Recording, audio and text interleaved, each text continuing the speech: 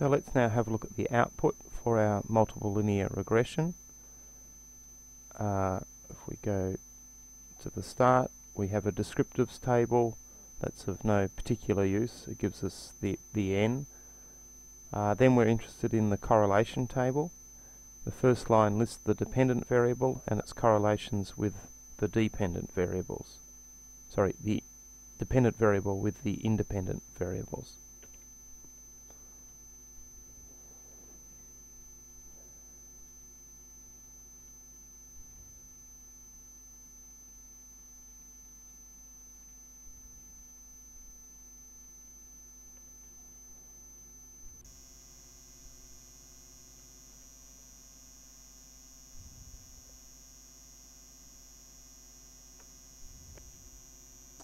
So the correlation is positive, around about 0.2 with certainty, and there's a small positive correlation with severity and compliance. Neither of these relationships are statistically significant, and here's the correlation between the predictors, which is small, but it is statistically significant. So we have positively correlated predictors with small correlations with the dependent variable. Next, we have a table that indicates that this is the first model, and that in this model severity and certainty were entered with the dependent variable compliance.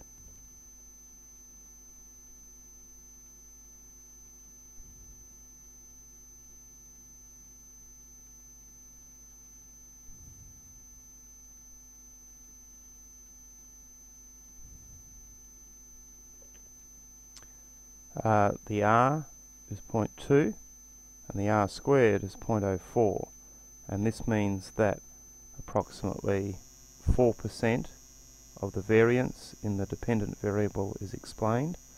However, when we want to generalize to the population, we can only be certain that approximately R squared is approximately 0.01 adjusted R squared, and therefore when we generalize from this analysis, we can only assume that the predictors explain about 1% of the variance in compliant behavior.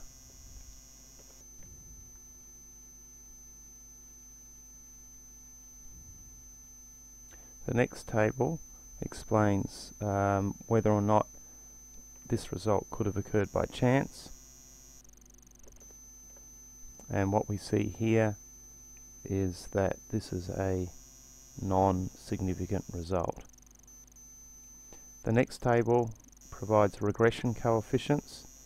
This is the constant, so it's the starting value of compliant behavior if certainty and severity are 0. And then these are the unstandardized regression coefficients, which we would use if we're building a regression equation. But normally I would come in first and look at the standardized beta values, because that tells us which are the strongest predictors.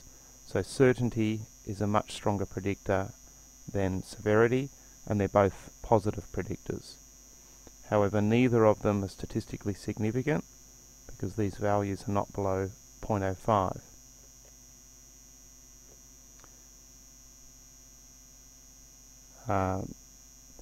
Now the other tables that we get are the residual statistics, and here we are interested in the maximum Mahalanobis distance, which in this case is 6.8, and we're going to check that against the critical value for chi-squared, which you can find on page 186 in the left-hand column of Allen and Bennett. And the degrees of freedom will be equal to the number of predictors, so we would have chi-squared for 2 degrees of freedom, and the critical value is around about 13.8, and our maximum value is obviously less than that. Therefore, we can conclude no multivariate outliers.